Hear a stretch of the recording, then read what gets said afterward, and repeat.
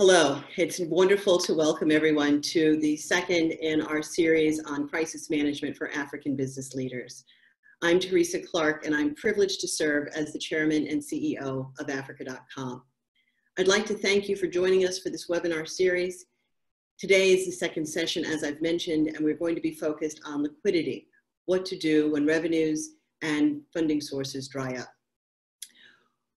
One bit of feedback that we had from last week, our first session, was that people wanted to know a little bit more about who Africa.com is and what we do. Many of you know us as a media company that produces the Africa.com Top 10 Business News that we curate and publish on a weekly basis. We deliver, in summary format, the most important business stories of the week. It's free and it will be sent to all of the registrants of this webinar. Others of you are new to our company, and we welcome you. We are grateful to our friends on the faculty at Harvard Business School, Dr. Linda Hill, Hakeem Bello-Osagi, and Dr. Andy Zalecki, who all agreed early on to work with us on the development of this program. During this pandemic, Harvard Business School has made all of its content on the coronavirus available for free. This is a treasure trove of newly created content over the last month, available for business leaders worldwide, including articles from the Harvard Business Review, the Harvard Business School's Working Knowledge publication, various webinars, podcasts, and pieces published in the last month on the healthcare industry, etc. It is all available at hbs.edu/coronavirus. Again, you can go straight to hbs.edu/coronavirus to access a number of additional resources as you consider how to proceed as a manager during this time. We at Africa.com committed ourselves to undertaking this series without any funding, as we thought that this would be part of our contribution to the continent. Nonetheless, a handful of companies whose values are synonymous with African leadership came forth and offered sponsorship of this series. And so I would like to thank our silver sponsors, General Electric Africa, particularly Patricia Obuzua, FSDH Merchant Bank, particularly Tosa Agbamo, and the Trade and Development Bank, and especially our speaker today, Admasu Tadesse. I would especially like to thank our friends at Standard Bank for stepping up to be presenting sponsor of this crisis management series. Standard Bank has also made its chief executive, Tshabalala, one of the most sought after business speakers on the continent, available to you today. I'd like to thank Sim, Kalisa Vapi, Kate Johns, Katleho Maleka, and Laura Noyce. We are very grateful for your support. Before we jump into the business discussion, we would like to invite Dr. Michelle Yao back again this week to give us an update on COVID-19 from a Pan-African perspective. We are fortunate to have Dr. Yao, who is with the World Health Organization and is leading the emergency response to COVID-19 for WHO in Africa. He is taking time from the front lines of fighting the pandemic on the ground to speak with all of us and to give us a firsthand account and inside view with a Pan-African lens on COVID-19 today. We think that it's helpful as we start this conversation about the business aspects of COVID-19 for us to all be on the same page with respect to the facts on where the pandemic is. And with that, I'm going to turn it over to Dr. Yao. Thank you very much, and I'm pleased to join this initiative. Just to start, I would say that the situation is evolving a bit fast in Africa, even if compared to the remaining part of the world, we have fewer number compared to Europe and other continents. We have now passed since last week, the average number of 600 cases per day, and this may increase further. In total, if we can move to the next slide. So the number that you see is for 47 countries in the sub-Saharan African and plus Algeria is countries that we are covering. But in total, for the whole continent, is about 24,000, more than 24,000 cases, and a bit more than 1,100 deaths. This brings to 4.9 what we call the case fatality rate that is the proportion of people dying out of the sick person. The next slide is showing the map. And in this map, except the northern countries that belong to the Mediterranean office, you can see in a darker color Algeria on the top, and then South Africa on the south. These are the, in our region, the most affected countries, and then followed by countries in West Africa, and also a few countries in Central Africa, including DRC, Cameroon. The next slide is showing the summary that I mentioned earlier, combining countries from our 2 regional offices. So these numbers were shown, and we can see that in Eastern Mediterranean office, we have a higher case fatality rate. This is related to mainly Egypt with 7% of case fatality rate, and also Sudan, that is close to 9%. And in the sub-Saharan, we have Algeria, that is close also to 12%. In the way the outbreak is progressing, unfortunately, it gave chance to some, it's still giving chance to some of the countries to control. This is the next slide. And we have 6 countries where we have community transmission. It means that the cases are moved from the imported case to then the community, and then you have the sustained community transmission. And so in the sub-Saharan African countries plus Algeria, we have 6 plus 4 in the Eastern Mediterranean office. So this brings to 10 countries that have a community sustained transmission in our continent. And then we have about 22 countries with clusters. It's a group of cases that are still linked, so it gives further opportunity for control. And then we have 20 countries that have sporadic cases. About 9 of them are still having less than 20 cases. This number was 14 last time, so many countries have moved out of having just a few number of cases. And for these countries with sporadic cases, it's a higher chance for control if the control measures are scaled up, and if also appropriate public health measures are in place and followed by the communities. Next one. This to show that in sub-Saharan Africa, if we had Algeria, we have top 6 countries that with themselves counting for more than 60% of the cases. And in the Eastern Mediterranean, we have Egypt, Morocco, Djibouti, and Tunisia that have also more than 700. Some of them have even more than 3,000 if we look at Egypt and Morocco. The challenges around our region, the first element is about, is the next slide, about effective coordination. We have different layers of coordination in countries. It's a good point to bring it at higher level to, in most of the cases, is within the Prime Minister or the President's office.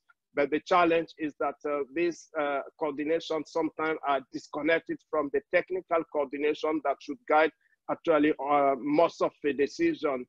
If not, it's become political decisions that are not linked to evidence. So it's one of the challenges that we are facing. Our regional director has set a video conference with ministers starting today to interact directly with ministries of health on how best we can improve this one. The other one is the insufficient testing capacity is critical for the control interventions, and it's a challenge because we have a major gap on the market. So we are urgently looking at also rapid test mechanism that can help to fill this gap. Information sharing we are receiving information from all the countries, but not at the level that we wish.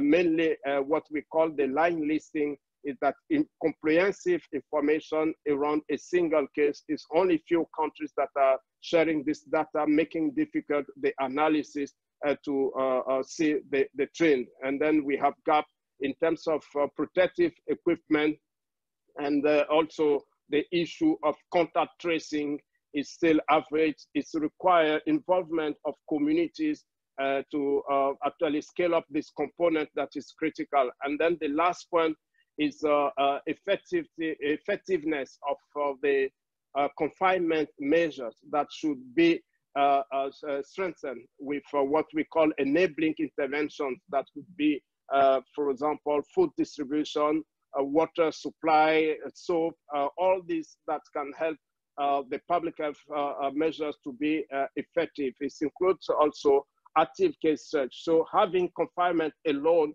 cannot solve. And the last point is that this outbreak could last longer. So we should try to see what are the measures to put in place to keep controlling while resuming some of the activities, because it does have also a huge impact mainly on fragile households that cannot afford that these measures last longer if they are not going along with supportive intervention. So I will stop here. This is roughly what I was to mention. Sorry, there was a last slide that was showing also some of the initiative that we started to fill the gap of logistics. We start what we call a solidarity flight with some of the partners like WFP, World Food Program, Ethiopian Airlines, to dispatch supply in countries. It's working, but some of the gap that private sector can look at is laboratory protective equipment, items for treatment centers, information technologies, as well as some of the enabling intervention, food distribution or non-food item. Thank you very much. Thank you very much, Dr. Yao, for providing that very efficient briefing on what is happening across the continent. And we thank you, and we thank all of the medical professionals who are out there every day on the front lines looking to help and protect us and hopefully get us to the other side at some point. So we appreciate your expertise. Thank you so much for sharing it with us. Last Wednesday, we launched with our initial webinar on leadership in times of crisis, facilitated by Professor Linda Hill of Harvard Business School. And in that session, we explored the concept of leadership to lead in times like these. If you wish to view that video, it is available along with all the information about this series at virtualconferenceafrica.com. Some of you provided feedback to us that you would like to know a little bit more about who you are sitting next to virtually in this webinar. So who is with us today? We have had roughly 10,000 people register for the series. Not everybody participates in every one of the webinars, but there have been 10,000 registrants overall. You come from 81 countries, 41 countries in Africa, 40 throughout the world. The largest representation is from Nigeria, followed by South Africa, Kenya, Ghana, and Ethiopia. Outside of the continent, the US and the UK are the countries with the largest number of participants. You come from some of the largest companies in the world, including Microsoft, Google, Facebook, from Exxon, Mobil, and Shell, from Unilever, Colgate, Goldman Sachs, Bank of America. The multilaterals are on the line from the World Bank, the IFC, the African Development Bank, the Development Bank of Southern Africa. Banks from across Africa are on the line, including Zenith Bank, First Bank, EcoBank, and many colleagues from Standard Bank. There are diplomats and policymakers from South Africa, Nigeria, Ethiopia, and Tanzania, among others.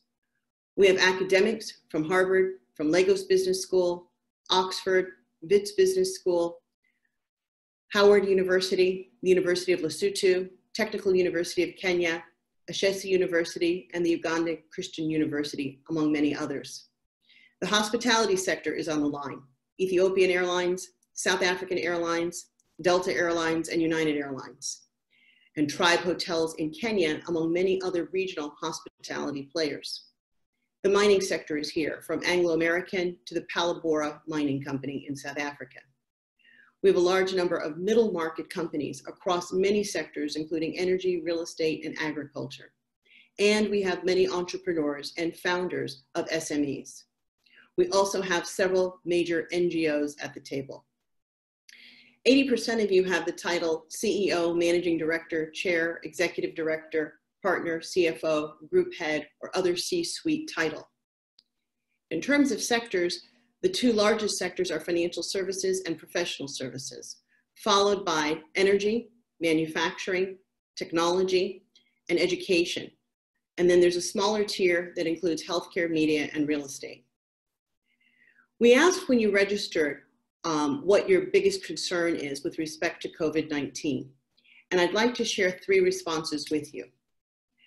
These are some of the things that we heard, and we've had so much feedback. And so I've read almost all of those 10,000 responses to see what is on the minds of the participants.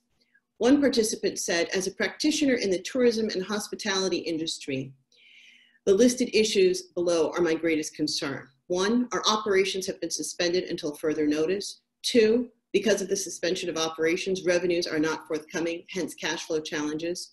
3, the future impact of COVID-19 on the travel, tourism, and hospitality industry is expected to worsen as business travelers, who most often are the high-paying guests, would be cautious of traveling to do business conferences, but would rather adopt technology-enhanced business conferencing materials. 4, the cost of doing business in general would be impacted, as the hotels and tourism sites would need to provide more facilities to meet the hygiene and safety protocols of guests and clients.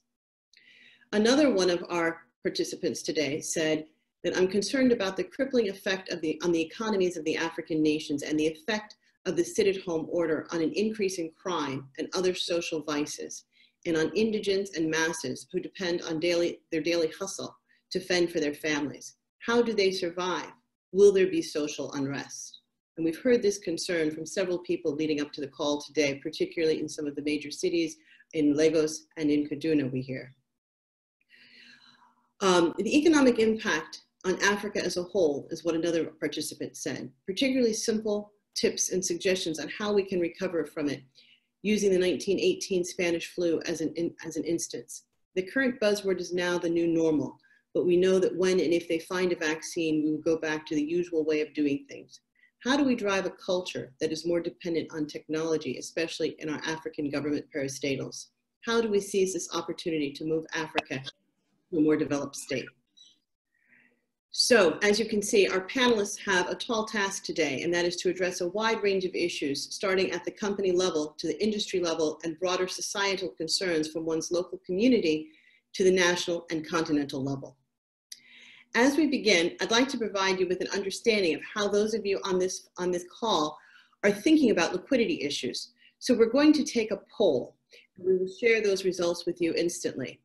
We have 2 questions that we would like to ask you that will help to give everyone, especially our panelists, an understanding of who they are talking to today. We are going to move to the first poll question at this time. How do you expect your business revenues to change next month compared to last month? So there are several options here. Expect them to increase, expect them to remain the same, expect to decrease by various amounts. We see the results coming in. We're going to leave this up a little bit longer to get your answers. Okay, so quite interesting results. These results tell us that only 20% approximately expect revenues to remain the same or increase. So 80% expect revenues to decrease. Only 11% expect them to decrease by less than 10%.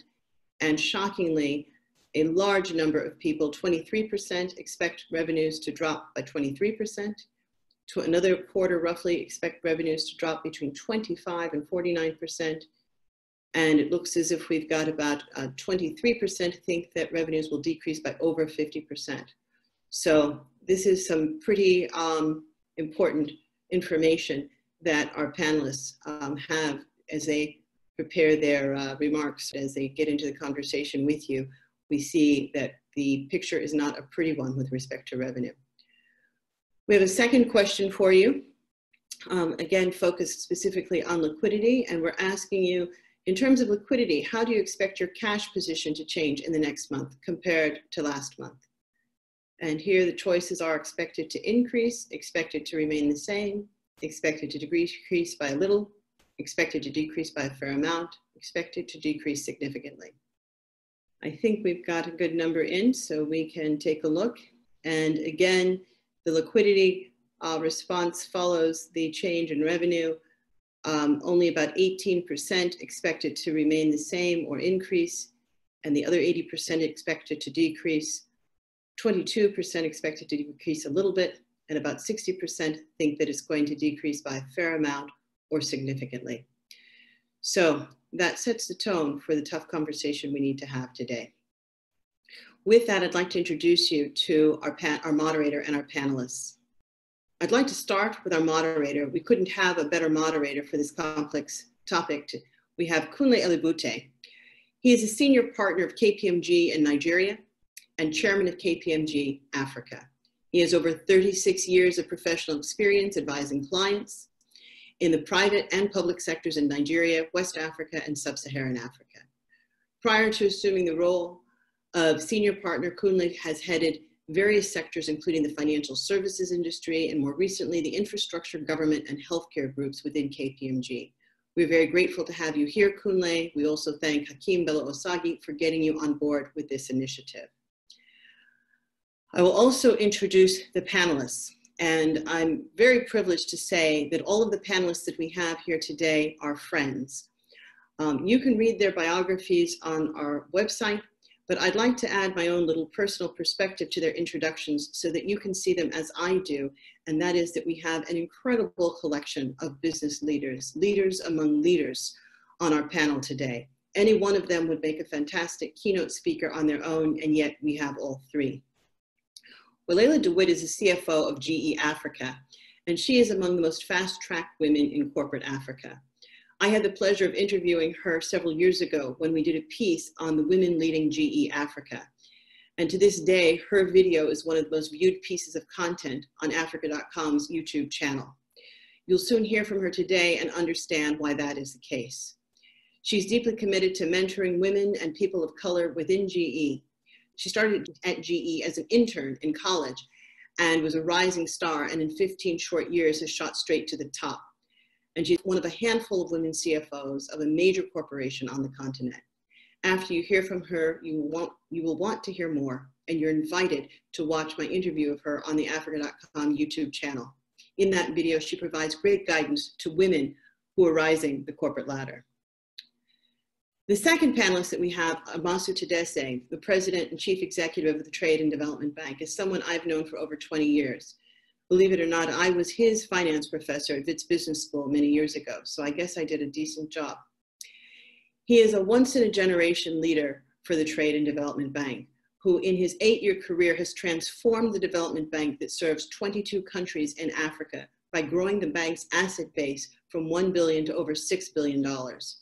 He has driven the bank to receive several rating upgrades and has increased its capital and funding several-fold. Last year, he won the prestigious African Banker of the Year award, and in one of the few pieces of good news that I've heard in the last many weeks, just yesterday, Admasu virtually accepted an award in London. I don't know how that was done, perhaps over Zoom, Admasu?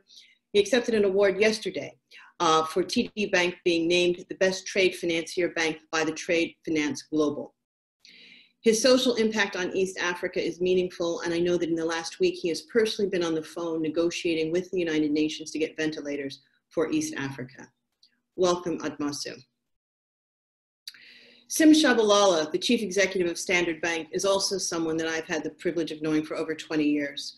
We first met when he was in his first job as a junior banker, and I was being recruited to a job where I would have been his boss. I didn't take the job probably because I realized that Sim did not need a boss, not then or at any point thereafter. He was wise beyond his years at that time in his life, and now he has ascended the corporate ladder, and that wisdom has been bestowed on larger and larger groups of stakeholders. He is also a once-in-a-generation leader for Standard Bank. As an example, at the start of this pandemic several weeks ago, a member of the Standard Bank staff shared with me how awed she was by his expansive thinking. Among other messages that he provided to the bank staff was his reference to F. Scott Fitzgerald's quarantine letter from France during the Spanish flu outbreak in 1920. It takes a special banker to reference classic literature during the chaotic moment in which we find ourselves. I read that letter, and it is indeed a useful reference point to where we are today. And I recommend that everybody read that letter. I also would like to just thank Sim for being the person he is and making sure that he has brought other people along behind him. And I want to make sure that we know that he's going to help and play a very important role in South Africa, leading his institution and the broader community. So with that, I'm finished with my introductions, and I'd like to turn this over to Kunle and these three remarkable panelists to tackle some pretty tough issues for which there are no easy answers. Thank you. Teresa, thank you so much for that introduction, and thank you for giving context to this topic, which is a very important topic for many businesses across the continent. I have a few slides. I don't know if you're going to show the slides so everybody can see them. And the topic is around managing cash flow when revenue and funding dry up. So my first slide, I want to put this also in context. In Africa, we're not just facing the COVID-19 challenge. I see it as a twin shock, because first of all, you've got the COVID-19 shock, which is a global and domestic pandemic, but also you've got the economic shock due to a falling demand of a number of major commodities, which Africa, is essentially at the center of. As we know, I mean, especially in Nigeria, where I'm from, the oil price has gone south, which means that it's a huge challenge for the government of Nigeria in terms of export earnings. Across many countries in Africa, commodity prices are not doing too well, and even if they're not doing too well, the volume of exports of commodities has also shrunk because of global demand has tanked across the globe. And then, of course, you've got these countries that also rely on tourism, and with the lack of air travel, for example, globally, tourism also has taken a big hit, and the airlines therefore be affected, the hotel industry be affected, and tourism, as you know, is a labor-intensive industry, which means that all the people who work and serve in that industry, for example, will be out of work. So if you look at it as a twin shock, those twin shocks affect a number of things. They affect the supply, they create supply shocks, they create demand shocks, and they create financial shocks. And what is the impact of these shocks? And I've got a number of areas to look at. First of all, is on the fiscal and government revenue side. These shocks will present real revenue pressures and debt sustainability issues for many countries. As we know, the AU chairman has put together a small committee of high-level African experts to try and negotiate with the IMF some sort of debt forgiveness or interest rate forgiveness for many countries in Africa. On the monetary side, many countries are going to face exchange rate volatility. It's already happening in South Africa. It's happening in Nigeria, for example. These also are big challenges in terms of importing inflation, for example, and impacting the fact that countries cannot be able to afford to import key essentials they require during these trying times. It's going to affect financial markets, because we'll see decline in portfolio investors, in foreign direct investments, reduce access to credit if global liquidity tightens, and that therefore many countries and many corporates in Africa will have challenges. It's going to affect businesses and firms. It's going to affect the business model for an operating model for many companies, as well as some sectors. As we heard, for example, the airline industry is one major industry that is a complete standstill as we speak right now. It's going to affect individuals in terms of pressure on income and purchasing power. And then finally, social welfare. It's going to put a strain on social welfare frameworks that support the poor.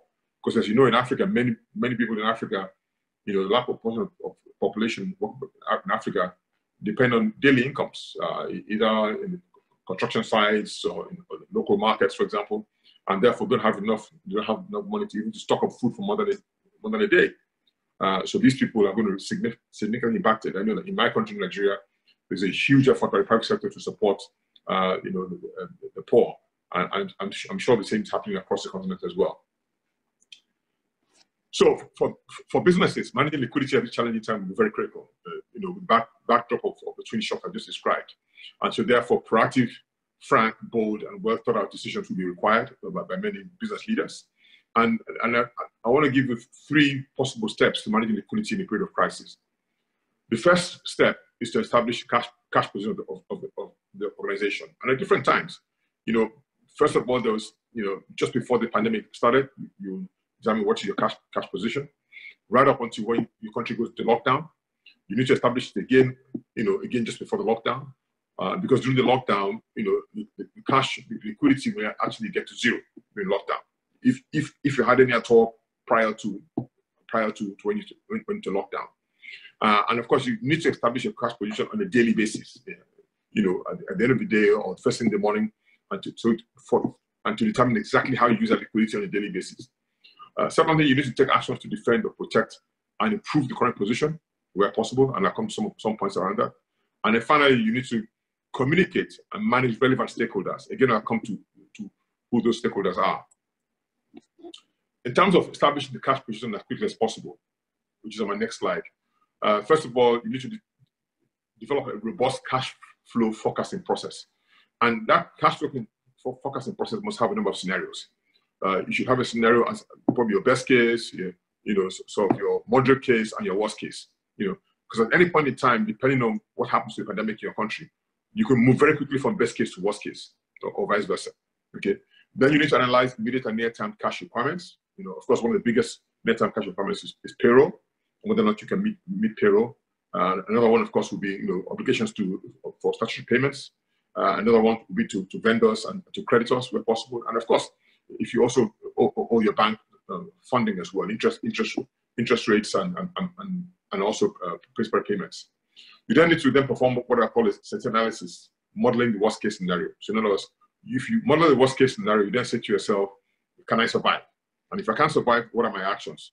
One action, for example, would be to, go to your bank very early in the process, arrange a credit line if you haven't got one already. If you've got a credit line, can you expand that credit line to actually take a lot more? And then in either case, you should draw down, fully whatever your bank has agreed for you. So you have the cash ring fence in an escrow account ready to use once you hit the worst case scenario. Okay. Also, you may have to go to shareholders at this point in time and say, look, shareholders, can we get some short-term funding, for example? I know 1 or 2 corporates, for example, in Nigeria, who issued, have done a bond program during this period, and pension fund managers who have money to invest in on a daily basis, participate in that bond program, for example. You may have to go to shareholders. You may have to go to, other parties to raise money very quickly. You need to determine whether you have any foreign currency or local currency needs. If you have foreign currency needs to continue to import inventory, for example, you need to determine whether or not where you get that from, or whether you have enough to be able to support your imports. Local currency needs, of course, for the day-to-day run of the business. And then finally, you need to update your business plans, budgets with realistic figures. Now, this is a big challenge, because what is realistic will change based on the situation in your environment, based on whether or not you go to partial lockdown or you go to full lockdown, for example. And if you're in lockdown, for example, how long you'll be in lockdown, for example. In China's case, for example, we understand that when Wuhan went to full lockdown, for example, liquidity went to absolutely zero. So only businesses that had any cash at all were able to survive through that period. Then you then need to think of ways of how you can defend and protect and improve the current position. What kind of things can you do to defend your current position? You need to implement what I call cash conservation measures and instilling its consciousness in the organization. So there are 3 ways to do this. One is, what is essential? How can you prioritize those cash generation outflows, those things that you must do, okay? Licenses and permits, key trade creditors and vendors, and maybe security expenses, for example, or payroll. What can be deferred or staggered? Okay, payments to non-essential vendors, can you postpone them, or can you stagger them, or can you agree moratoriums, even with your lenders, for example? And then finally, what can be cancelled? at this point in time. Travel is obviously, clearly is one thing you can cancel. Are there any force majeure clauses to explore? I know, for example, in the oil industry across the globe, oil companies are actually, imposing a force majeure now on many vendors, many contractors, because with the way oil prices have gone, some parts of the world negative, there's really no cash flow to be able to meet, obligations in the next 2 to 3 months, for example. So you're gonna have to cancel stuff, you just can't afford to meet at this point in time. Training, for example, is another one. For example, where you can cancel unless you want to do training virtually. And then what can you improve during this period? You need to drive improvements in debt collection. You need to go out there to your customers and collect as much as you can collect. You need to explore credit lines with financial institutions and draw down immediately where you can. You need to explore government grants and waivers for your organization, employees, and customers. So some countries have put in place programs for SMEs, for example. So large corporates can possibly on behalf of the SMEs get SMEs to access government grants or government funding to be able to stay alive during this period, so at least they're there. So you need to support those customers, your distributors and wholesalers, such that when the pandemic is over, these guys are still available to support you in your business. And then finally, you need to consider disposal of any non-essential assets. This one will be challenging because there's no liquidity out there to pay you for that asset. This will not happen at all. Then communication to relevant stakeholders. First of all, identify all relevant stakeholders: shareholders, your board, employees, government, customers, trade, and other vendors and financial institutions, and also define exactly how you're going to communicate to them. Employees is one, for example.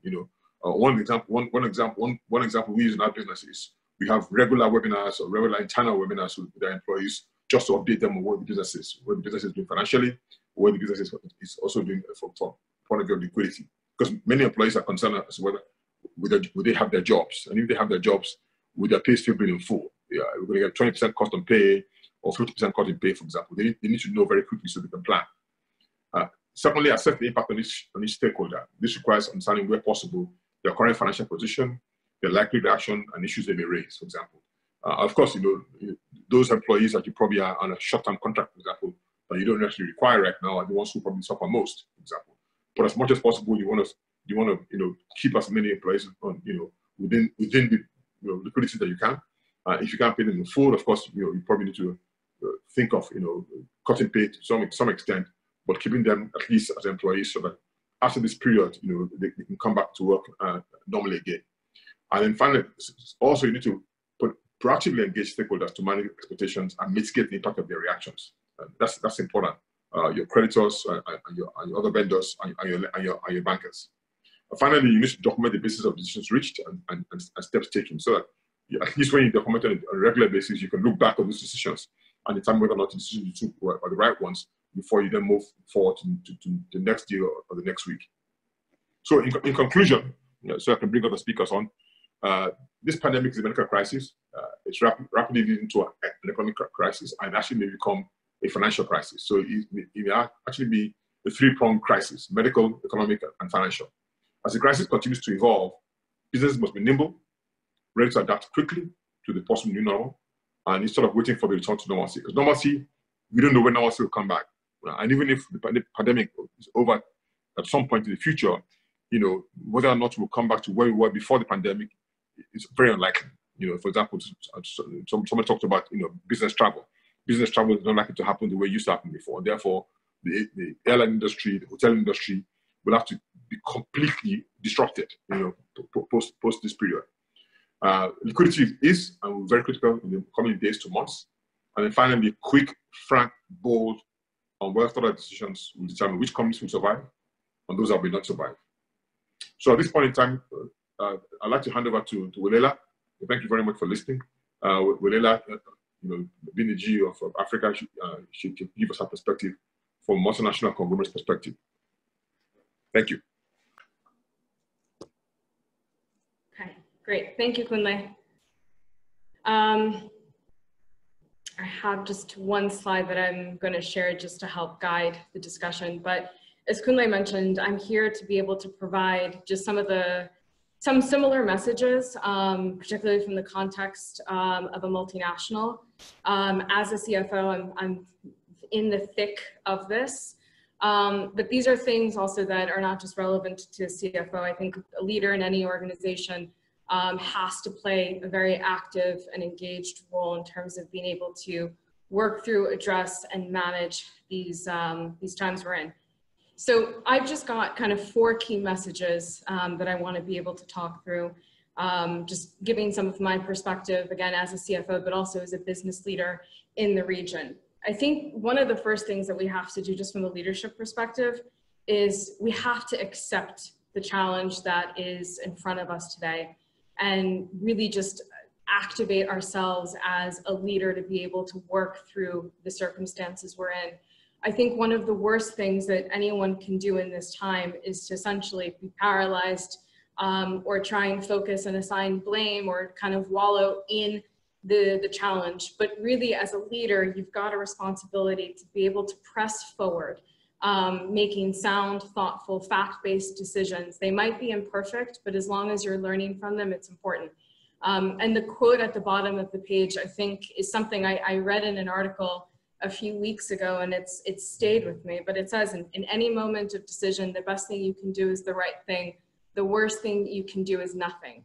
And that, you know, the circumstances we're in, given that there's so much uncertainty and there are a lot of unknown answers and trying to, again, figure out what quote unquote new normal is going to be, there's a lot of ambiguity out there. And so unfortunately, there is no one silver bullet answer to all of this, but the best thing you can do as a leader in your organization is to take the time to understand the facts and to make decisions and really just activate yourself as a leader.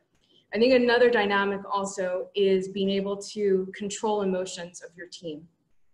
One way you do that is through communicating and engaging. And that's even more challenging in these dynamics of a lockdown and working from home. But again, leveraging the tools and technology that there is, you've got to really, this is the time to step up to be the leader of your team and to be able just to kind of create certain level of calm and recognizing the importance of tone at the top. But as you're going through this, you just have to be very honest with yourself and take a very frank and very pragmatic look at the reality that we're in and accept your responsibility and your role in terms of being able to control what little you can control, but accepting that. The next thing is, again, understanding the situation, and Kunle talked through this, but I think the number one fundamental thing that every leader has to be able to answer is, when will I run out of cash? It is a very simple but very impactful question to ask yourself, but it's something you have to do. And the way you do it is just a very simple and tactical cash flow forecast. Kunle talked to it, but going through this exercise, whether you do it for a period of a 4-week period or a 13-week period, whatever is relevant for your organization, it's going to give you insights on the timing of when you will run into this challenge and the depth of your challenge as well. It's also going to give you good insights in terms of the sources and uses of your cash, which will then allow you to be able to understand the levers that you have in order to be able to work with. You know, some thoughts and some advice here is you need to be conservative. You be realistic, but also be conservative. You can't assume any significant swings, any significant changes. This is not the time for wishful thinking or hopeful and optimistic planning, because at this, again, there's just so many unknowns. So erring on the side of conservatism is absolutely important. And once you develop this framework, you need to pace yourself against this framework on a weekly basis, on a daily basis, depending on, again, the nature of your business. And you want to be able to use actuals, actual data, actual cash receipts, actual cash disbursements to measure your progress so that you can understand in real time how you are progressing and if you need to pivot strategy. But data is absolutely important.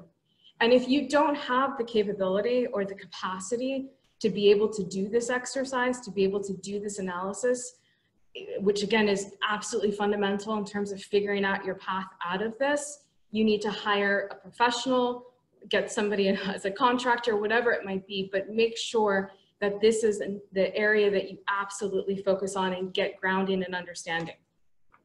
Now, once you've got that framework, you then have to focus on solving for the challenge. both in terms of immediate, kind of what are your immediate cash requirements and needs and the immediate actions you can take, but then at the same time balancing that with what are you going to look like in terms of the long term. And that's, again, why knowing your levers are going to be important. So one thing I suggest is, again, once you have that framework and a good understanding of the sources and uses of cash, you want to be able to develop work streams and focus on trying to get some quick wins as soon as possible. Whether it's finding expenses that you can hold off on, whether it's holding off on certain CapEx investments, program investments, product launches, if it's certain expenses for non-essential services that you do not need that can be deferred out. But whatever it is, you need to make sure you're finding sources that can help bridge you at least in the immediate future, depending on what your circumstances are.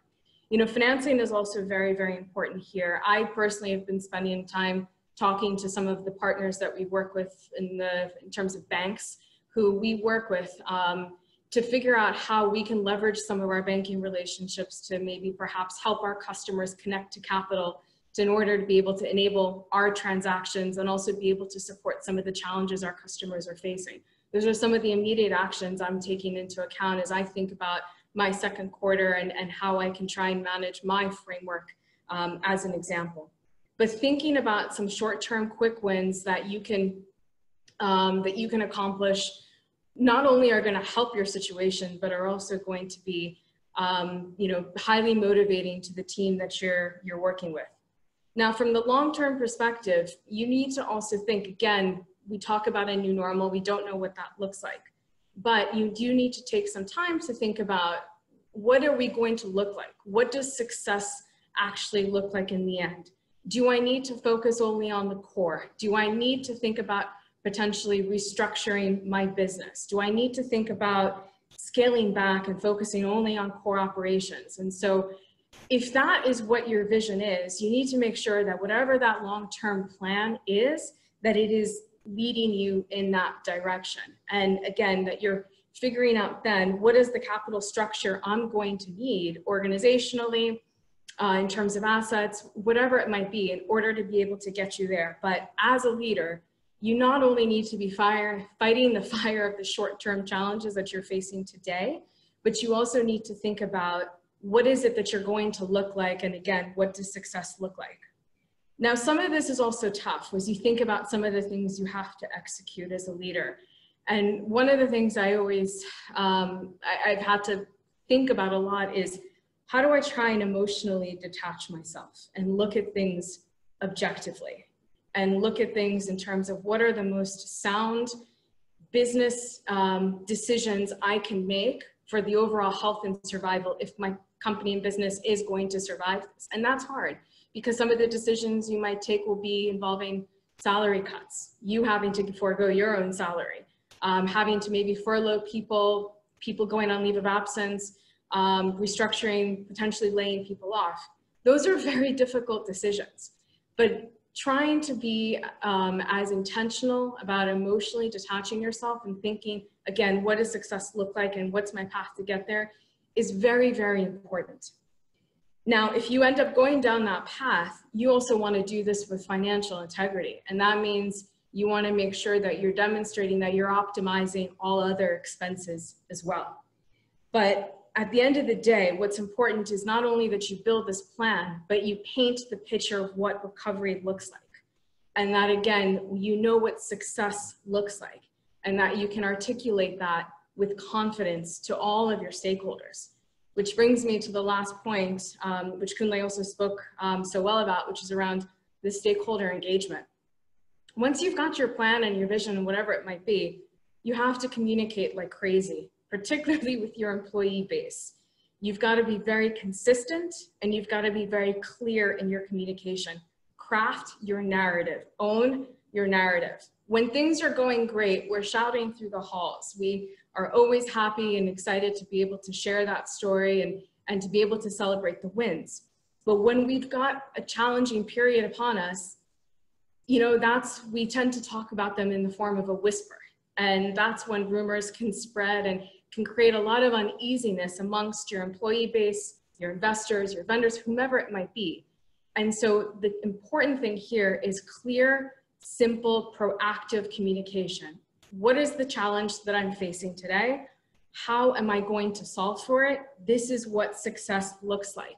You will restore some confidence. People will feel like they're a part of the solution, but this is absolutely important. And in order to complement this, you want to be able to support this by making sure that you're sharing data, that you're reporting, having simple dashboards that have leading indicators that are measuring your progress. Simple things around your percentages of paid on time. What is your average days delinquent? What is your turnover on your working capital? But whatever it is that you can measure consistently, transparently, but indicators that measure progress that you're sharing with your stakeholders, it's very important. And I realize engaging, again, a lot more challenging by working from home, but we've got to be able to leverage the tools and the technology that we have, and we have to be very, very intentional about it. Have regular operating mechanisms with your employees, connect with them, understand how they're doing, how they're feeling, share the plans with them, and at the same time, do the same with your investors, your stakeholders, your lenders, your vendors, whomever it might be. But as I said, again, when you're in a challenging period, the best thing you can do is communicate and engage. And once people understand the vision and people understand what success looks like and what you're working towards, you're more likely to have the buy-in, and you do it with confidence. You're more likely to have the buy-in and the support of your employees and your external stakeholders as well. Change doesn't happen overnight, but every little bit of incremental progress you can make towards stabilizing your position is relevant. Now, I realize the dynamics in sub-Saharan Africa are particularly challenging because of the twin shock that Kunle spoke about, the challenges of liquidity, the challenges of FX availability in country.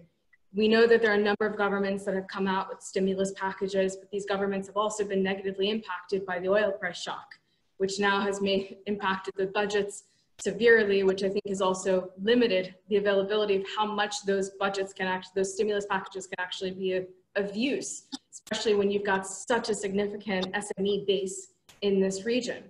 And I think it's particularly challenging for our smaller businesses out there to be able to try and access those funds versus a large conglomerate who can either benefit from credit lines or to be able to support or be able to get access to these stimulus packages. Leverage the relationships that you have potentially with these larger firms who have access for advocacy. But this is also where we really are going to need the support of development institutions like IFC, World Bank, AFDB to come in and help and bridge that gap of what the governments themselves cannot do. So that's just a little bit of perspective on my end, and I'll pass it over to Agmasu now. Greetings, everybody. Great to be on this webinar. I thought I might just start by saluting Africa.com and Teresa for bringing us all together with this very timely discussion on the very important issue of liquidity. Of course, spoken like a banker, liquidity is everything. It's a lifeline not just to businesses, but to sovereigns and indeed households as well. I think we've had two very, very good speakers who've really laid out the framework. I think Kunle has talked about how best to manage the art of liquidity in a time of crisis. And I think all has been said. And I thought I would just come in very, very quickly on a specific angle that would help complete the picture. Because you see, we're all used to dealing with liquidity issues at the firm level, at the business level, driven by a number of factors. What makes this particular crisis so unusual is its abnormality, in the sense that you don't just have two shocks, you actually have simultaneous shocks happening across sectors across the board and happening globally across the board. So you have a total deflation everywhere. So you can't look east for growth, you can't look west. So you really have a situation where the system itself is going into some kind of shutdown. And the problem that this poses for companies and even sovereigns is, how do you model so many factors that are going wrong at the same time? Because these are not sequential events that are happening, they're all happening at the same time. And normally when anybody does modeling, you tend to hold one or two factors as fixed and you try to have one as a variable or two. So it's very difficult to model in this environment. And I just thought with the cue that Walela gave, I'm just going to say a little bit of the good news, of course, is it's very clear to the world that this is not just firm level management that's required. There needs to be a global response to deal with the systemic problem. And of course, we're all aware of some of the big numbers that are heavily reported upon globally, primarily the US, but also in the European Union zone. We also hear what's happening in parts of Asia. So the good news, of course, is the systemic global issues being addressed in a way that can begin to restore global demand, aggregate demand, which of course Africa is suffering from. I think the challenge really for those of us in the continent is trying to put together the picture on what is going to be the fiscal stimulus in the African context. You know, and this is really what's kind of missing, and it actually has a huge impact on liquidity, because the fiscal stimulus has a fiscal side, but it also has a monetary policy side. I think African sovereigns have already begun to take very bold action in terms of relaxing the monetary space so that the local currency environment becomes a little bit more easy, if we can say. I think even dealing with forbearance issues around loans, not calling in loans, even if you don't restructure and in time, you actually accommodate in all sorts of ways. So there's quite a bit happening in terms of accommodating the various companies. I think the problem is when you start moving away from the local currency space to the hard currency space, then it becomes a little bit more different, because clearly, you know, importing medical supplies, building hospitals, or introducing stimulus to companies that want to restore their importation of inputs or equipment, or to restore foreign direct investment, you need to open the taps up for hard currency to flow into the continent.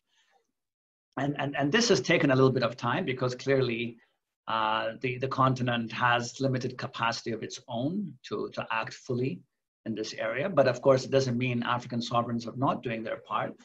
They have been doing their part. Countries like Egypt have announced $6 billion of a stimulus. Kenya has done roughly 1% of GDP. But if you look at the global stimulus, it was $8 trillion US. $8 trillion US amounts to close to 10% of global GDP. And this raises the question, how much of Africa's 2.6 trillion GDP is being put on the table in the form of some kind of stimulus?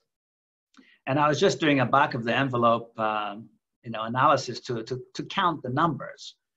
And I really struggled to get beyond 50 billion, right? So 260 billion would give you 10% of African GDP. 50 billion would give you 1/5 of that, right? So you're looking at 2% of African GDP in a best case scenario. Now, this was the case when you just look at sovereigns and looking at monetary stimulus and the like. I think the good news, maybe just so that people leave this webinar a little bit upbeat, is the rest of the world has started to come to the party in a big way. And I think the global IFIs, clearly the IMF and the World Bank, taking the lead, have really made important decisions to release some space funding. And I think one of the big things that you've all heard, I'm sure, is the standstill on debt for low-income countries. And a lot of the low-income countries of the world are in Africa. There's been a very important decision made also by the G20 ministers of finance to also accommodate low-income countries, but now even the conversation is beginning to head towards middle-income countries. So there is finally a shift happening where we're beginning to see the international community respond to the need for Africa to move beyond containment, move beyond lockdowns, and move beyond simply emergency planning at the health level sector. So there is quite a bit that's been happening. I think the challenge, of course, is once the concessional funding and the grant funding is absorbed, there's always an issue of debt sustainability. So, you know, how do you stimulate? Do you stimulate by borrowing more, and how much more can you borrow under what terms? And so this is where sometimes the options get a little bit difficult. And not all countries are in the same space because debt sustainability sits differently in different countries. But I thought I would just share with everybody some interesting numbers around fiscal space.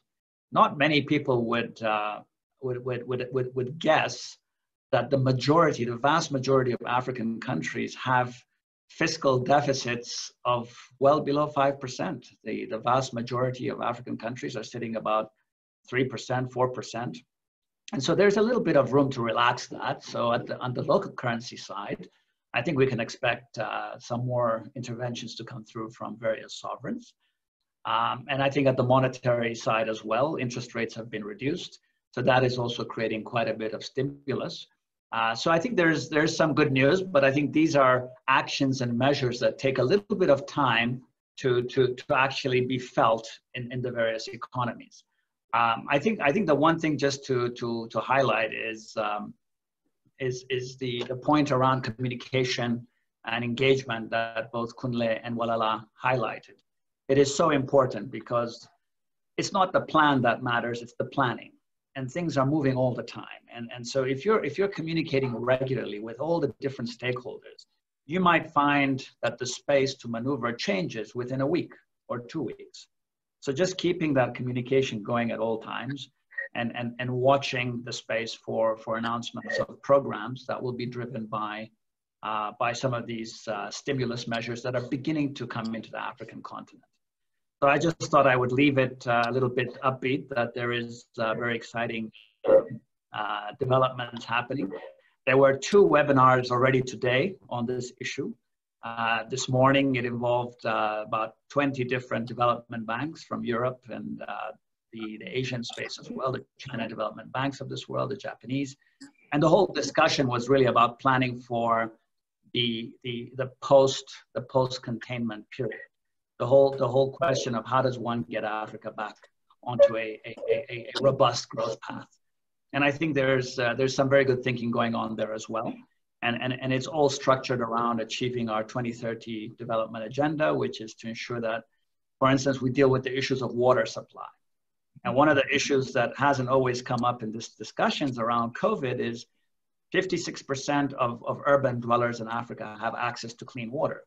So something as simple as washing your hand becomes very difficult in an environment where there's no access to water, let alone clinics, let alone hospitals. Just to wash your hand is a challenge. So we were discussing also this morning, how do we ensure that the world of development finance comes to the party, both on the SDGs, the Sustainable Development Goals, but also the climate finance agenda, acting on the Paris Accord, so that Africa can actually get very attractive long-term funding to allow us to leapfrog in the area of green energy and the green economy.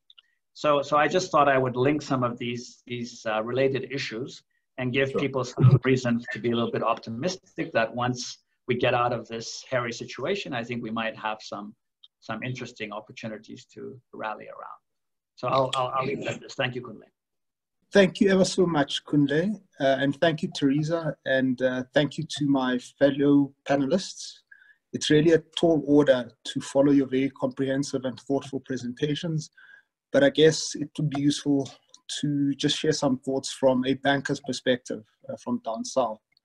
I'd like to make 4 quick points, if I may. The first one is that it is very important to emphasize that the global and South African banking industries have entered this crisis in a very strong liquidity position. Most of us are compliant with Basel, and the African continent has done a great job, even though we're at different levels of Basel 1, 2, and 3. But I think generally we can be very proud of what we've done as Africans.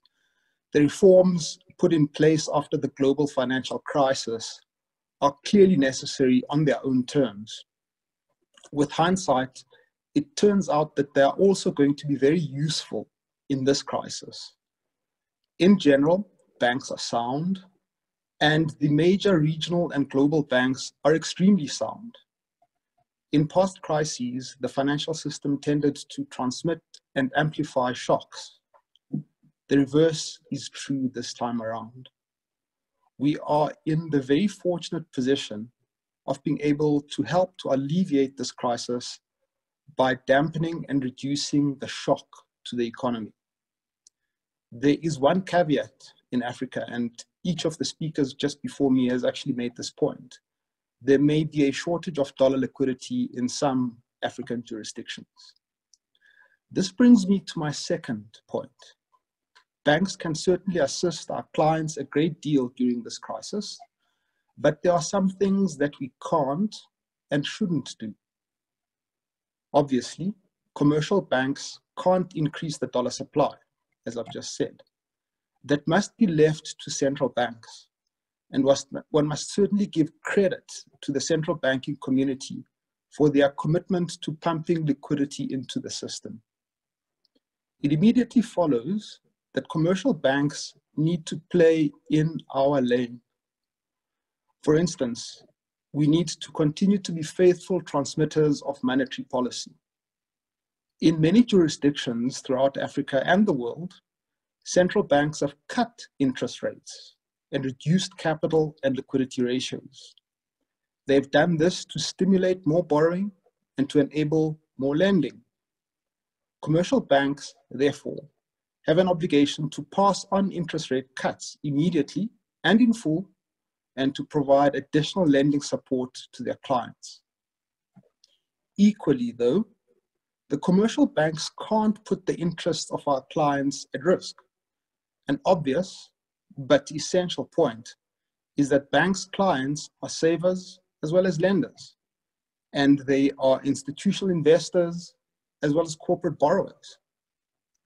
Whatever else we do in this crisis, our first duty remains to safeguard our depositors' funds.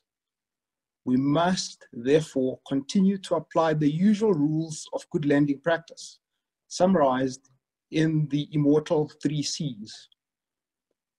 Whenever we lend, we must be sure that the borrower has collateral, capacity, and character required to meet their obligations when they fall due. There's an obvious temptation, and Kunle alluded to it, on corporate clients to draw down in full on their facilities to the maximum without regard to what is actually required, and to then redeposit the money on call. I love Kunle, but I must respectfully disagree with him on this point, because I take a different view to him. This practice places unnecessary strain on banks' capital and liquidity. Therefore, while it might be a good individual move, and a very smart one at that, in the short term, it's bad for the economy in the medium and long term. This is because it reduces banks' ability to lend to other clients who need the liquidity and who may well be in dire straits.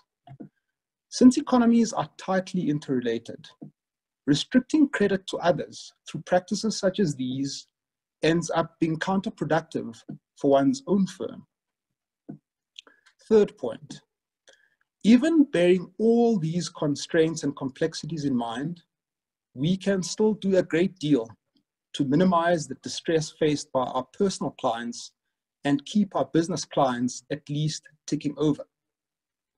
Starting with the retail and commercial side of things, and using South Africa and Kenya as examples.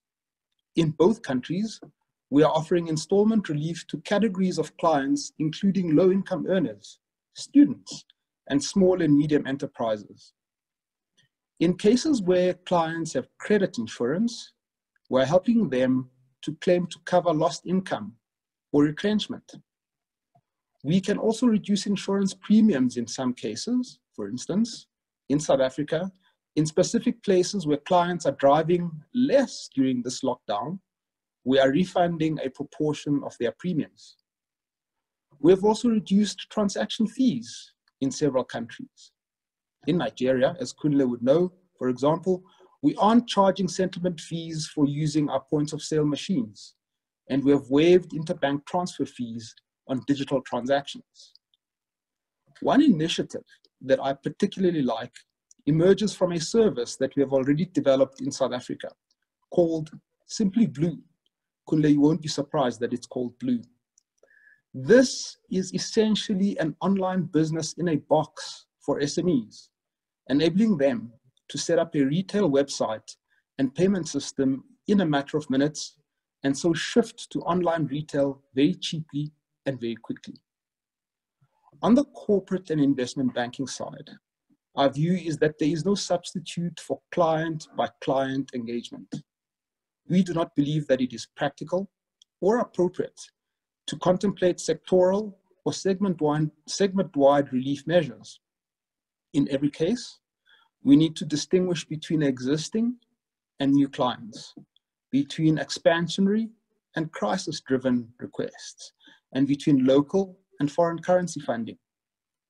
We also need to think carefully about the availability of additional collateral, remediation actions by clients to reduce expenditure, the strength of management, the business's market position, funding available from shareholders, as Kunle pointed out, as well as government and other lenders, and our own funding capacity. Let me emphasize, however, that this is not a euphemism for saying no to our corporate clients. Over the last month, we have provided several $100 million worth of relief to many of our corporate clients. We have also been able to assist corporate clients in helping their staff, and we are offering concessions with respect to pricing of our advisory work during this crisis. Finally, let me reiterate that the commercial banks will be able to do a lot more lending in support of the post-pandemic recovery, thanks to the regulatory changes made by central banks, including the South African Reserve Bank. In essence, these rule changes make it possible for us to lend larger sums for longer periods against our existing capital and liquidity.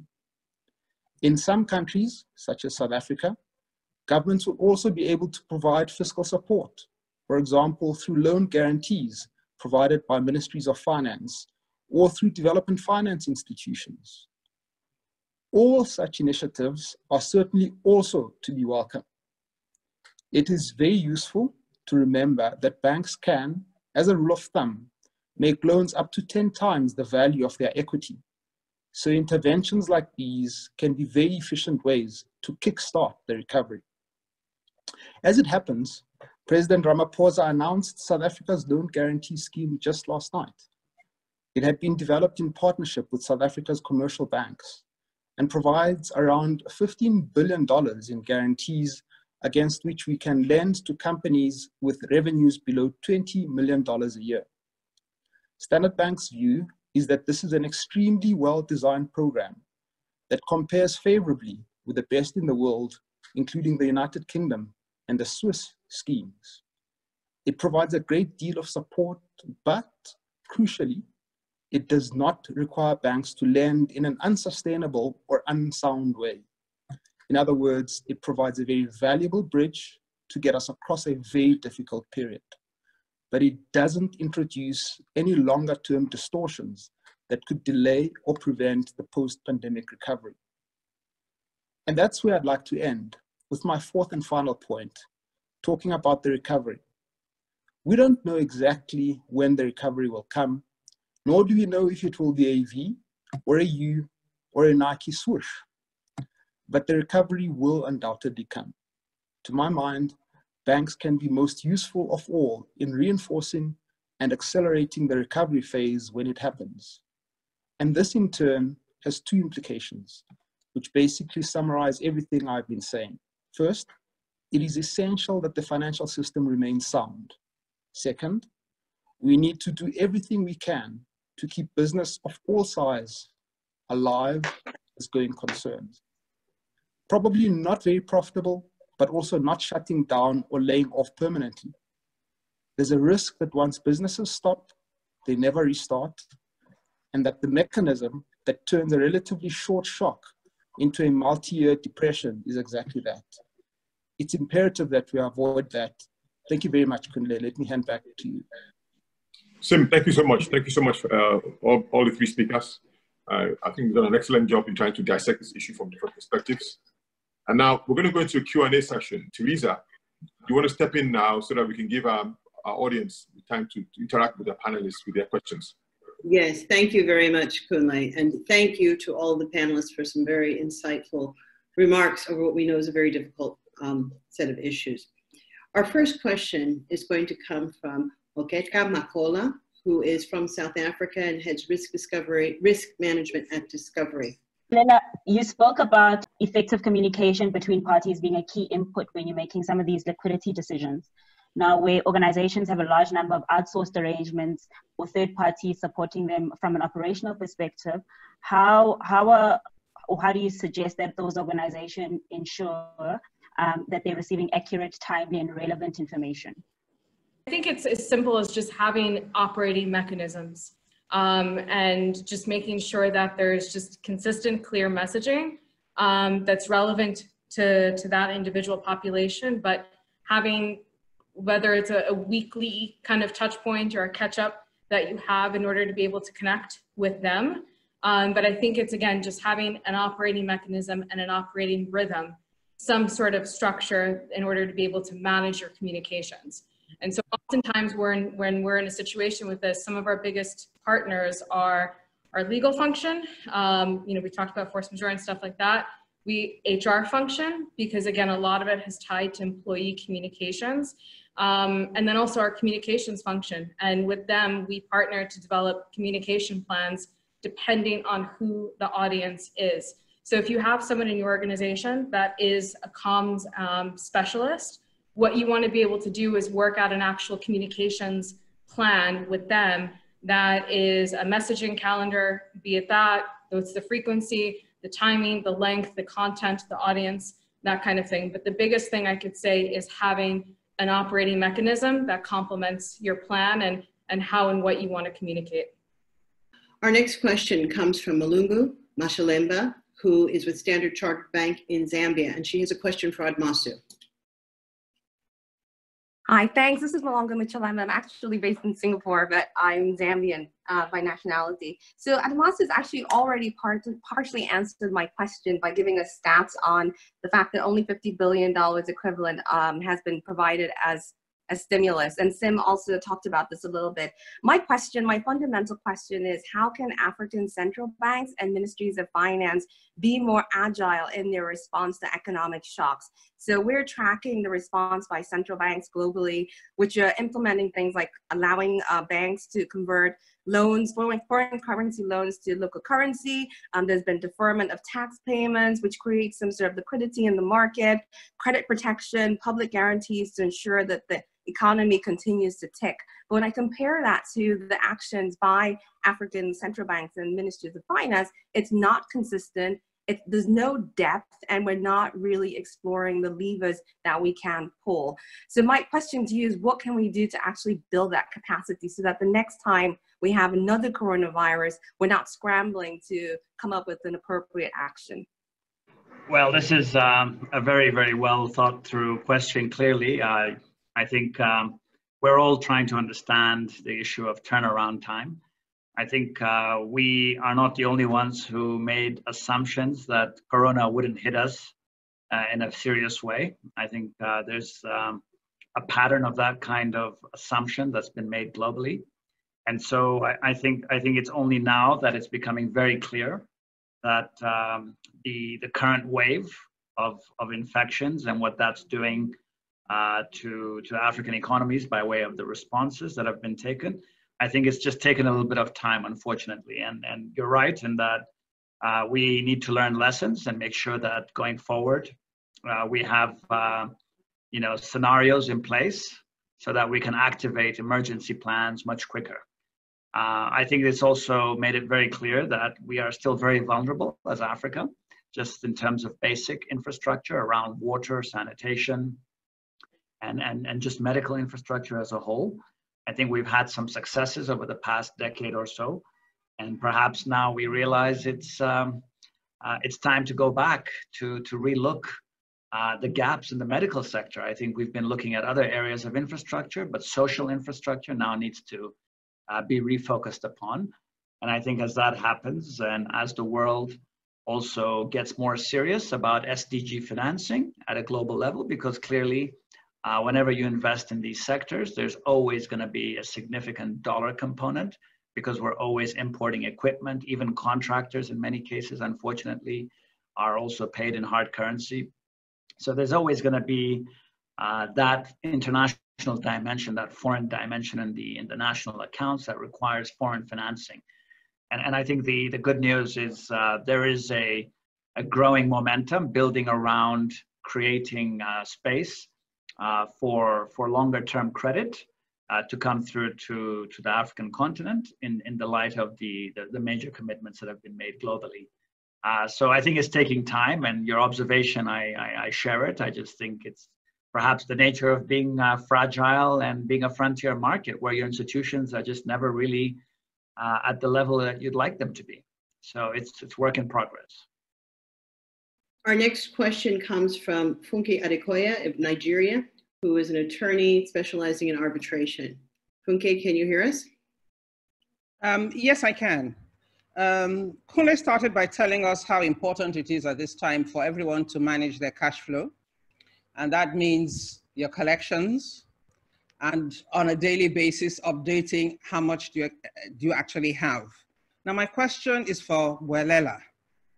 How does the CFO manage the conflict between managing the company's cash flow as well as paying suppliers, professional service providers who are chasing collections in order to manage their own cash flow?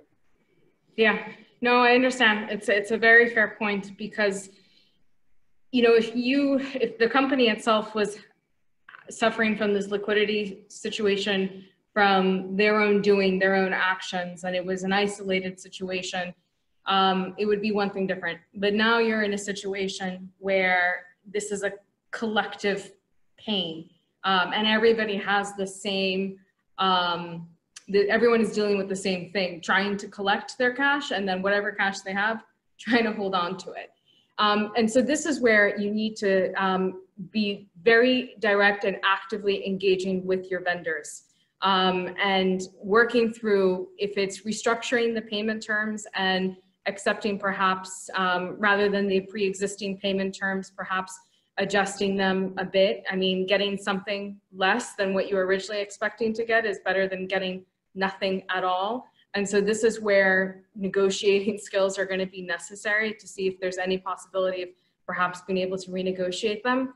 If you've got receivables from customers, offer incentives by offering discounts in order to be able to perhaps collect that cash sooner. But then there are also others. This is, again, when you do that framework and understanding your cash flow, perhaps you've got other sources and uses of cash that are out there. You know, one other thing also to think about is, do you have any assets on your balance sheet today that are perhaps non-essential, that you can perhaps do a fire sale of, that you could potentially liquidate, and through that be able to identify and be able to create a new source of cash collection as well. Now, you know, when you think about, especially like when you think about a CFO, you've got a couple of different types of CFOs. You've got, and it really just depends on the nature of what your business is. You've got CFOs who are very commercial, who are very good at M&A and really good at structuring deals and transactions that are centered around the structure of a business. You've got CFOs that are very good from an operational aspect, running a business and being able to basically operate almost like a COO.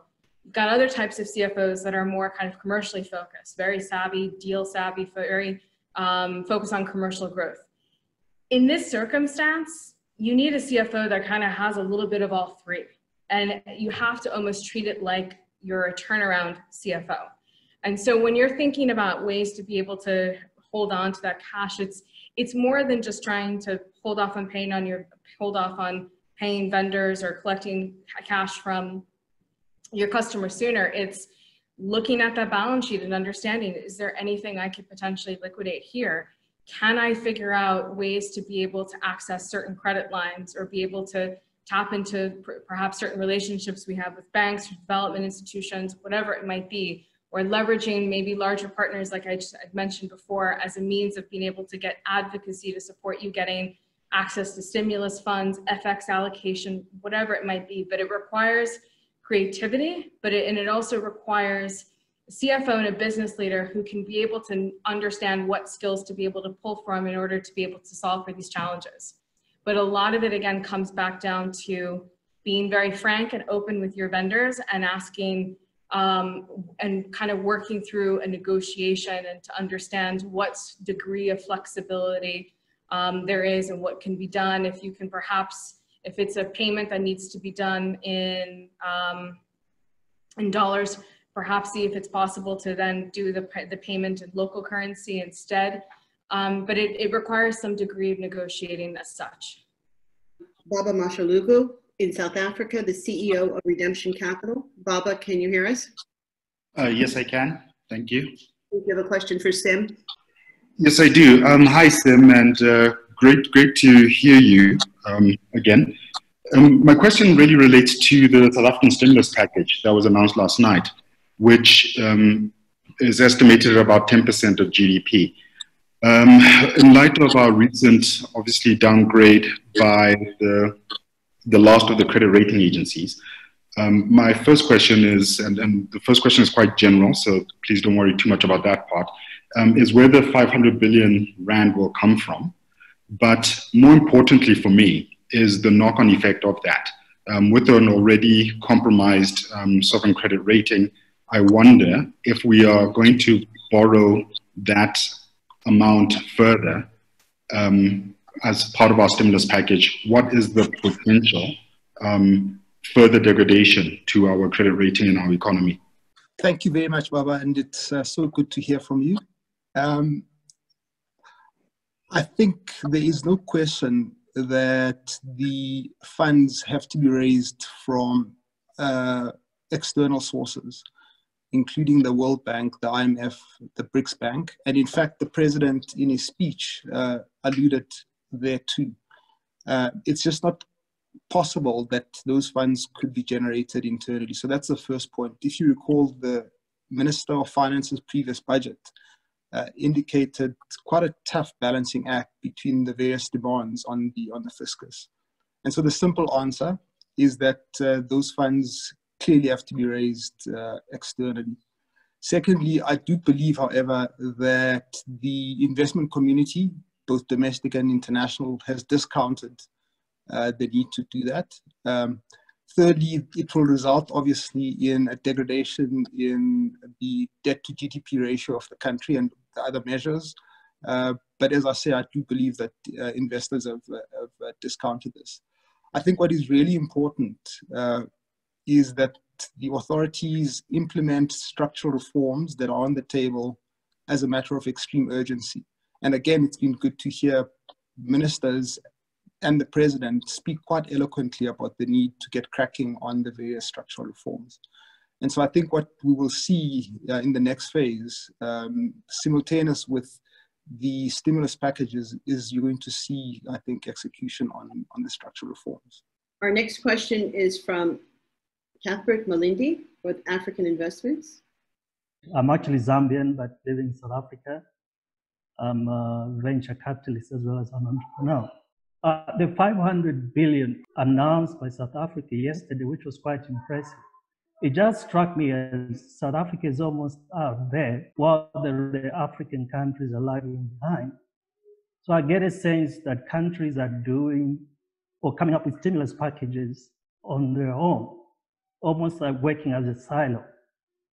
So I'm just wondering, isn't there, or what is being done to actually, for African countries to actually work together, as well as African DFIs to work together so that there's an Africa-wide stimulus package rather than country-specific, so that those countries that are not able to have a stimulus package are helped.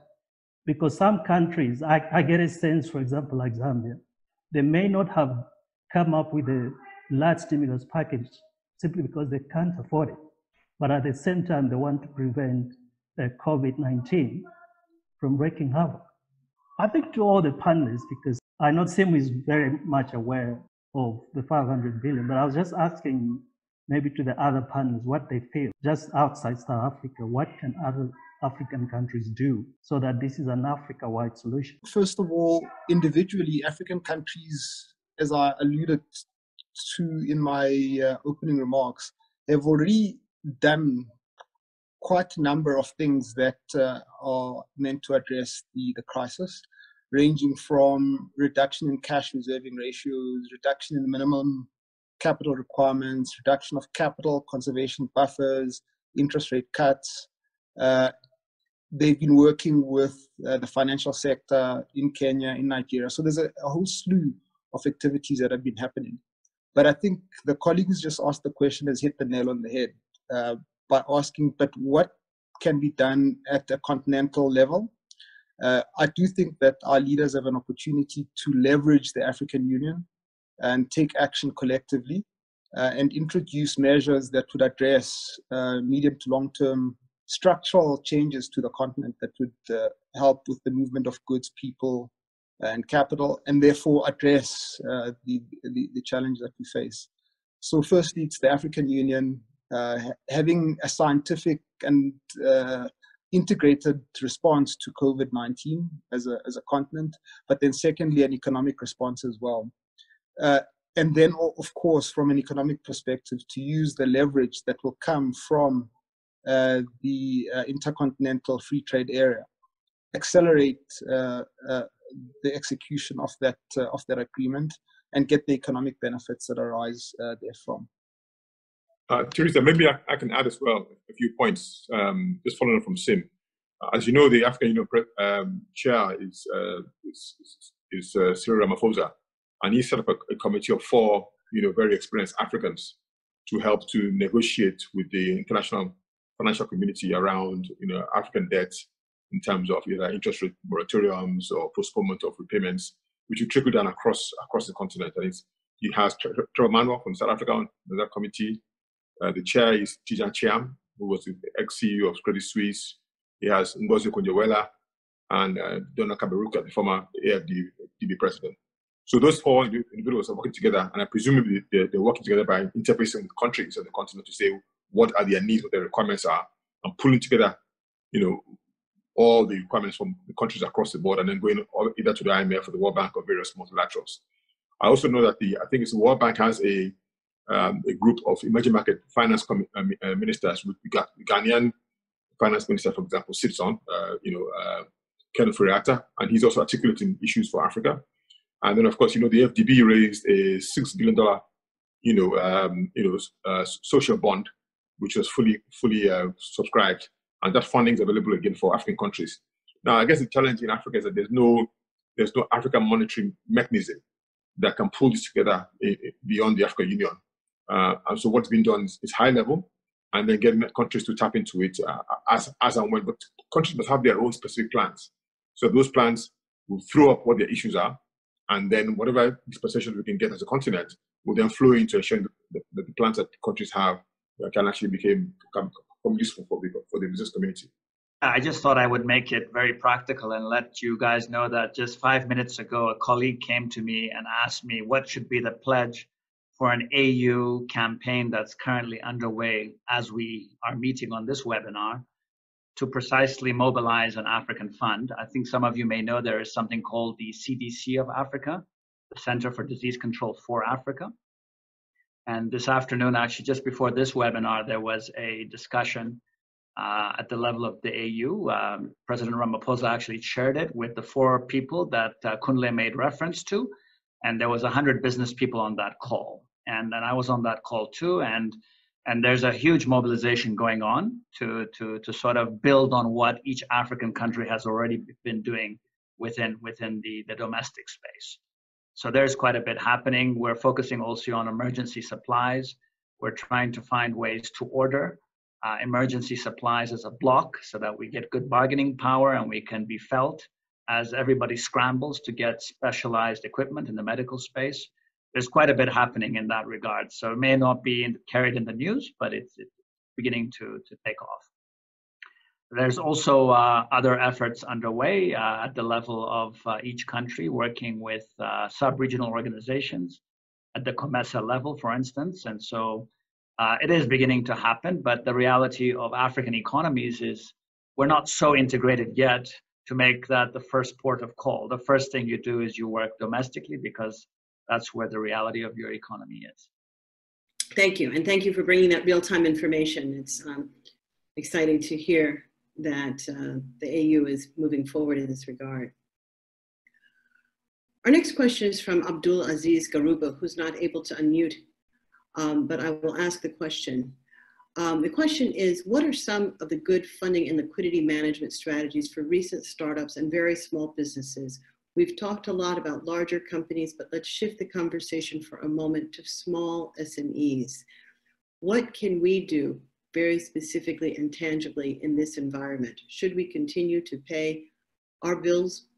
How should we proceed? Yeah, I can speak. I mean, in Nigeria, for example, the Central Bank of Nigeria has a 50 billion naira fund for SMEs, and SMEs will have to access that funding through the commercial banks. And some of that funding also is not just around new money, but in terms of, first of all, the lower interest rates for existing intervention funds from 9% to 5%. They've given a one-year moratorium, on debt payments, which for new facilities which have just been negotiated before the pandemic kicked off. And then I guess there could be some new cash as well from that fund as well for SMEs. But more importantly, I think also is that in many African countries, small businesses, probably startups work with larger corporates.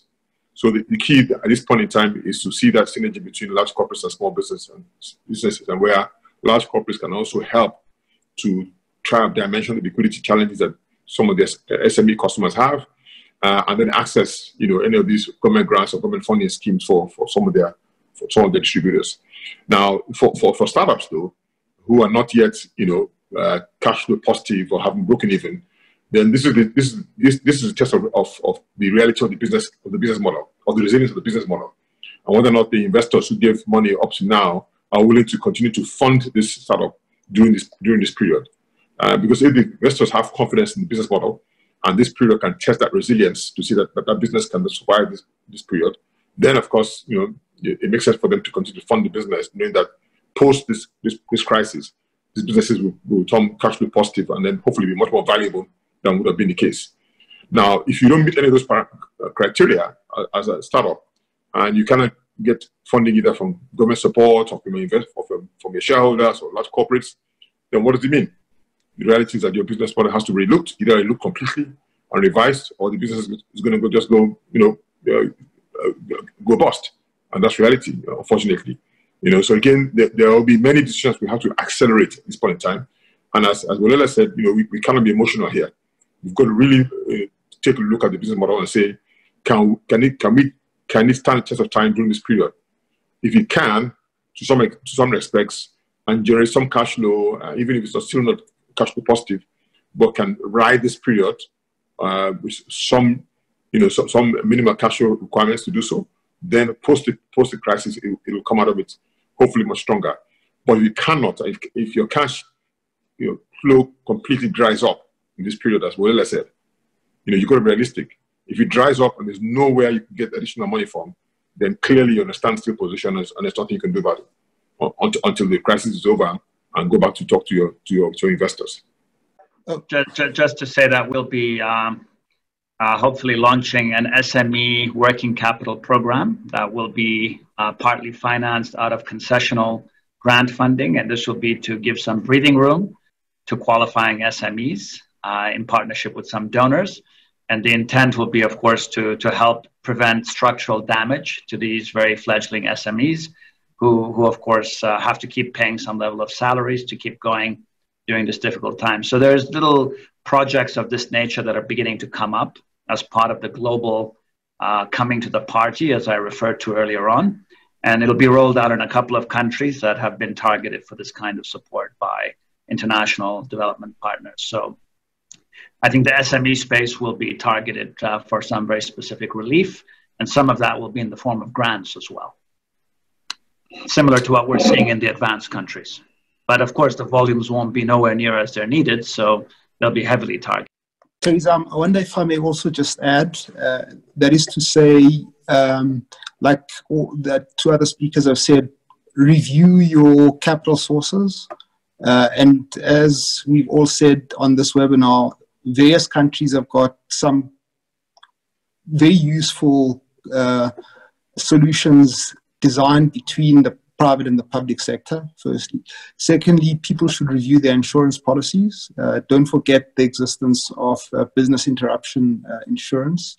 And then thirdly, like any other business, sit back, do scenario planning, figure out which are the most likely scenarios and prepare your business for the most likely scenario. Kunle, I'm going to come back to you with the questions that you have. You had some questions that you wanted to ask the panelists, so I'm going to let you go ahead and ask one of your questions now. Yeah, one of them, Admasu, was around how can businesses access liquidity for development banks in this period of crisis? And I think the context here, Admasu, is that there's a perception that, you know, that to raise money from development banks, typically it has a long lead time.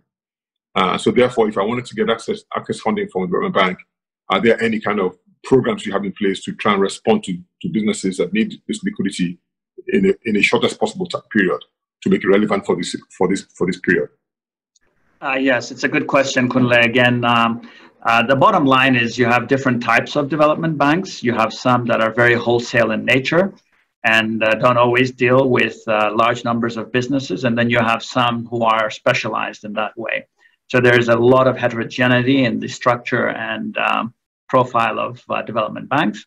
But I can tell you that the bigger development banks who have a lot of firepower tend to look at commercial banks as their partners. So we tend to work hand in glove with many commercial banks, and we not just provide lines of credit for them to provide working capital for trade finance or the like, but we also sometimes offer what we call risk participation facilities. So what we'll just tell a commercial bank is just go ahead and do twice as much as you're doing with SMEs, reach out further, take more risk, and we'll share that risk with you on the following basis. So what that does is it actually cuts down the very long lead times that would be required if you were to deal with each individual business or SME on your own. As we all know, in this day and age with KYCs and the like, it can be very complicated to go through documentation. So I think the best thing that the market can expect from DFIs is to work through commercial banks that have retail networks and that are already well designed to reach small businesses as well as medium-sized businesses. Of course, for our existing clients, we work directly with them. We've honored the global call to be more considerate where forbearance requests come in. We're looking at reprofiling debt. We're looking at rescheduling debt on a case-by-case basis, managing moral hazard in the process. So we're not doing blanket arrangements, but we're definitely accommodating a lot of requests and being very conscientious in these difficult times. Thank you. Thanks a lot, Masu. My next question is for Welela. What do you think multinationals or conglomerates have any kind of financial liquidity synergy options at this point in time? Do you think any of these kind of things are available to multinationals at this point in time or conglomerates in Africa to be able to improve liquidity? Yeah, so I mean, I think we've talked about some of the things we can do just around ways to be able to accelerate cash collection, be able to renegotiate debt payments, figure out ways to be able to manage your costs, simple practical things as far as travel expenses. And as I said, figure out a way to be able to perhaps help our vendors or our customers and connect them to capital. So that allows me, multinational, to be able to continue to run and operate, for me to be able to deliver parts and service gas turbines across the region. But it also helps my customer, my vendor as well, because it gives them a little bit of oxygen as well in terms of being able to manage and cope through this. And so, you know, I think that one of the points that we've made around figuring out if you do have these relationships with, if you are an SME and you do have some sort of a working relationship with a big multinational, you know, connect and reach out and see if there's a way to perhaps leverage them to be able to figure out ways to be able to connect you to capital that's needed for you to continue to operate. And at the end of the day, for me, it would also be a win-win because it would allow me to continue to execute and operate. So I think, again, trying to figure out ways to be able to leverage that relationship is important. But as I said, you know, I speak as a CFO, I speak as a leader, but when I put my CFO hat on, I just have to emphasize the message around you kind of have to have this mentality of I need to run this like I'm trying to turn around a business. You have to have that mentality. And so It's about the operating rigor. It's about figuring out commercially where you're going, what the structure of the business is going to be at the end of the day. And if that vision and what looks like success is a very different business model than what it is today, then trying to figure out again, what are those changes you need to make from a cost and capital structure to be able to support that. And again, the other aspect of it again is from kind of a banking and M&A perspective of having that skill set to be able to perhaps work with the development banks, the commercial banks, the sovereign wealth funds, the stimulus packages, whatever it might be, but trying to go after each one of those things. So it's a very multifaceted approach that's needed. Clearly, one sector that's benefiting from what's happening right now is the technology sector, especially telecoms, because all of us have had to to expand our bandwidth and use much more data than we've been using before. We're a data-hungry continent for sure, but the amount of data that we are consuming now is probably increased exponentially, and will continue to do so in the foreseeable future. So I expect that the telecoms industry, the technology industry, for example, will definitely be a winner from this process. The other sector that is still open for business is the whole agriculture, fast-moving consumer goods, food industry. So long as the supply chains are working and the supply chain, is made amenable to supply, products from the farms into the large factories, and then from there into the wholesalers or distributors or supermarkets. The food industry definitely is an industry that governments just cannot afford to close down.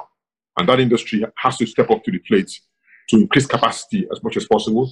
And to be able, because as you see now, as people are buying and stocking up in some countries, it's causing inflation because the supply is not, is not up to the demand. The demand is, because demand spikes in some countries, and that's increasing inflation. So clearly, the food industry is one that if they're able to mobilize more capital and be able to produce a lot more than they could do, and ensure there's much more going through the supply chain, clearly that industry will also start to benefit. And I think financial services as a whole, we cannot do without financial services. Whether it's banking or insurance, we just can't. Kunle, just to add on what you've said, I just thought I should flag that there's been a rude awakening on our readiness in terms of the medical sector, the health sector. So I think pharmaceuticals will have a nice boost. And I think also medical infrastructure, clinics, as well as hospitals. We have actually fast-tracked 4 projects just in the past 3 months to deal with hospitals that have been kind of on a back burner, but all of a sudden they've got this new lease on life. And so we're seeing some very exciting developments in the medical sector. I think also logistics is getting a nice little boost because of the delivery systems that have now had to come into play in a major way. And so everybody's aware of the importance of doing business a little bit differently. And so I see that also as a sector that will benefit. I think the other unintended consequences of this crisis will be to strengthen African regional economic integration, because I think now the continent is even more aware of the need to have much more resilience at the continental and regional level in terms of trade in the areas of food, but also other services. And so I think that will continue to get a very strong impetus. And who knows, maybe the result will be we'll start to take advantage of the opportunity posed by the Africa Free Trade Agreement. I think if you take a look at what our lives have become in this period and what is still sustaining given this dynamics, I think things tied to telecom, work from home solutions, e-commerce as well, I think is also going to be very, very relevant. And it'll be also interesting to see what else gets developed coming out of this. But I think my thoughts and my feelings were very much in line with what Kunle shared. Great. And Sim? Teresa, I'm covered. The only one I would have added would be call centers. But I think all the other sectors that our colleagues have referred to are true. I might just also add although I want to be inspirational, but I'm very concerned that the next phase is going to be winner take all in many industries. So it's going to be a situation where there'll be many that will fall by the wayside, and the winners are going to be dominant, as I see it. Thank you. That historical perspective proves you right, so thank you. Well, wonderful. We want to stick to time, and so we're going to wrap this up now. I know that the thousands of participants who have joined us today join me in thanking you, Kunle, for your excellent moderation of this panel. Thank you, Wilela. Thank you, Admasu. Thank you, Sim. I'd also like to thank our media partners. We have several media partners who have assisted with this effort, making sure that we got the word out, and they will also be publishing this video and the slides on their websites so as to make this information as freely and widely available as possible so that we can support our brothers and sisters on the continent as all of the business community joins arms to try to deal with the challenges that we face. So thank you to Mail and Guardian, Ventures, Africa Investor, Capital Ethiopia, iAfrica, African Leadership Magazine, APO Group, and She Leads Africa. Next, once again, I want to thank our financial sponsors, our silver sponsors, General Electric Africa, FSDH, and the Trade and Development Bank. And a special thank you to our lead sponsor, Standard Bank, for your tremendous support. You will receive a survey following this, and we hope that you will respond. We take your feedback quite seriously. We read all of the feedback that we heard last week and have done our best to address what we heard. We wanted to have a more interactive session. I hope that those of you who joined us both weeks will say that we got a lot of Q&A in today, and I'm pleased that we listened to that feedback, and I hope that you are as well. Please join us next week for what is going to be a very important and timely session. The next week's session is about the informal sector. It's called This Is Not the West, How Africa's Informal Sector Responds to COVID-19. We will have another very able moderator next week. We will have Hakeem Bello Osagi, who serves as the chairman of FSDH Holding Company and is also a Harvard Business School senior lecturer of business administration. He has assembled a fantastic panel to address this topic. We have Nasir El-Rufai, who's the governor of Kaduna State in Nigeria, who himself is currently positive for COVID-19, so understands this topic on both a professional and personal level. We have Ahmed Mufshid Mubrak, who's a professor of economics at Yale University. And we have Amanla Oku Mbaka, who's with McKinsey previously as a development economist. So we really thank you very much for putting together this panel. All of our moderators have been deeply involved in helping us to shape the content and to recruit speakers. And so we think that this one in particular next week is important. As mentioned earlier in this call, we've been hearing reports of how people are getting restless in the streets. And so, and understandably, people who hustle to make their living on a day-to-day basis don't have enough food, and what happens? So Hakeem will ably lead us through that discussion next week, and then we will be followed the week after that with the fourth in this series, and that session will be on strategy, how to develop strategy in uncertain times. And we'll be led in that session by Professor Andy Zalecki. We're also developing a panel specifically on the topic of women and how COVID-19 is affecting women in Africa, and we will be getting that scheduled and bringing it online. We have some great speakers coming into that one as well. Please keep checking the website, but we will also be sending out email notifications as we schedule that fifth seminar. So with that, I'd like to conclude today. Thank you very much and stay safe. Bye-bye.